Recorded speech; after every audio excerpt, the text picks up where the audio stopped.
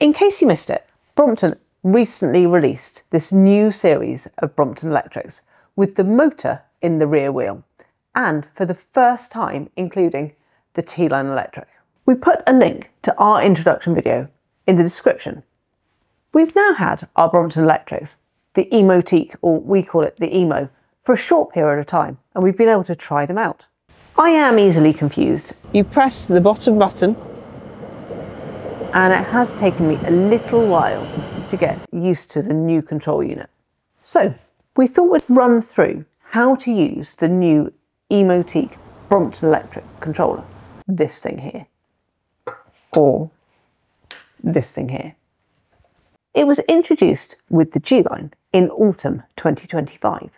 Just for information, the G-line has it installed on the left-hand side of the bars, and the CPT line has it installed on the right-hand side of the bars. Why is that? Well, the G-line has the shifter on the right-hand side, and the CPT line has the shifter on the left-hand side of the handlebars, so it doesn't get in the way.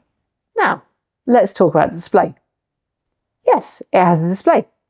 Presumably, these screens could all be updated with a new firmware update, so if it all changes in the future, I'm really sorry, we'll make another video. It's not touchscreen, it is a rocker mechanism, so you can use it when you've got gloves on and it's raining. It also has two buttons on the side. They are on the right-hand side on the CPT and the left-hand side on the G-line. It connects to the front carrier block using a cable. Please be careful. You can easily unplug it by mistake by pulling too hard. Don't do that. The screen comes on with a really cute little Brompton logo, and I'm actually a little bit upset that it's not a folding animated Brompton logo, but hey ho. Anyway, when you put the battery on the front carrier block, the screen on the controller comes on. It always comes on to the same screen, which is the only one I could use until I knew the functions of the controller. If you're like me and just want to get on and ride, this is the only screen you'll be using. If we want to name the screen, it's screen 00 dot. It shows estimated battery range. This is based on the current assistance level and your riding style. Battery charge level. On the left, it shows which of the three screens you're in. I pretty much always ride in 3 or 00 dot. You can change between screens with the top button, which is either on the left or the right. We will get onto them later.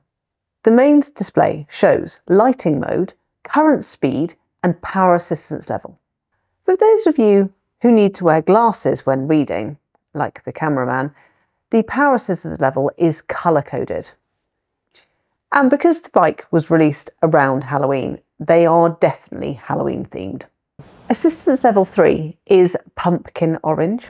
Assistance level 2 is purple witch. Assistance level 1 is Frankenstein green. And assistance level 0, so no assistance, is ghostly grey. Just so you can remember. You can change power assistance modes by pressing on the top or the bottom of the screen, remembering it's not touchscreen, it's a rocker. Pressing the top of the rocker button changes to a higher assistance level. However, if you're in level 3 already, the battery flashes in disagreement that you can go any higher. Pressing the bottom of the rocker decreases the power assistance level. If you're already in level 0, it will blink at you in anger because you can't go any lower. You're not going to go backwards. The rocker is also used to change the lighting mode. That's secret and not intuitive in any way, shape, size or form. It's magic. You press the top and hold it and it will change the setting, cycling between on, auto sensing and off. The sensor is just here on the battery between the Brompton icon and the on-off icon. The current lighting mode is also shown on the battery. I keep mine in auto because I would forget to turn it on until it's too dark to see anything. Apart from when I'm on train platforms, when I turn it off, well actually I normally just take the battery off and put it over my shoulder because I don't want to cause any trains to stop unexpectedly. There are two side buttons, as we mentioned earlier. Let's start with the bottom button, as it is actually more interesting than the top one. This is used for the walk assist and start assist modes, although the walk assist we do actually call jog assist because you have to walk quite promptly. They are two different functions, and they took me a while to get my head around. Pressing the bottom button brings up this screen, and you have 20 seconds to decide what to do. If you change your mind, press it again to cancel. Walk assist mode. Press the bottom of the screen and the bike will start moving. It will go up to 6 kilometers an hour, so you can take it for a little run. As soon as you start pedalling, the assistance will stop. That is, if you've let go of the screen. Start assist mode. Same method as walk assist. You press this bottom button and you get this screen. You then have 20 seconds to decide what to do. But this time you pedal whilst pushing the bottom of the rocker. You'll get assistance to start moving until you get up to 13 kilometers an hour. Although I think ours was a bit higher than that, but maybe I read it wrong. This is extra assistance to help you get going at lights and up hills when you need that little bit of oomph. As soon as you release the screen, the extra assistance will stop and it will go back into whatever level you've got it set on. The top button. Pressing the top button changes between the screens. So 00 dot is the main screen. 0.0 shows the current trip distance and time. .00 shows the total distance you have travelled. This is reset when the battery is switched off or removed. This is the total distance you have done on your Brompton Electric. If you press and hold the top button, it takes you to the setup mode. Here you can adjust the units of measure between metric and imperial. So I don't want any more questions about kilometres and miles, because you know who you are.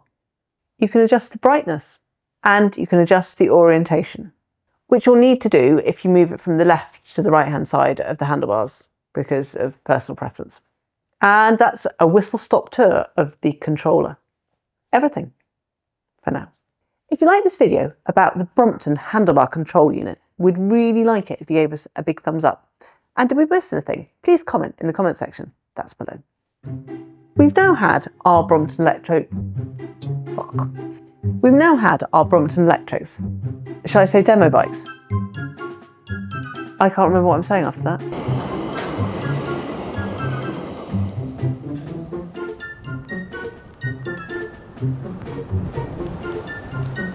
Getting bored now. It's the Dalek. I told you my boss one was too big. And it's currently left blank because it's off. It is not touchscreen, it's a rocker. Let me do that again. The main display shows lighting mode, power assistance level, and I haven't got a clue what the third thing was. Mike's coming in. The sensor is just here, between the Brompton bike icon and the battery. And the what icon? Pressing the bottom button. Pressing the bottom button. But this time you pedal whilst hit. You get assistance to start going when you get...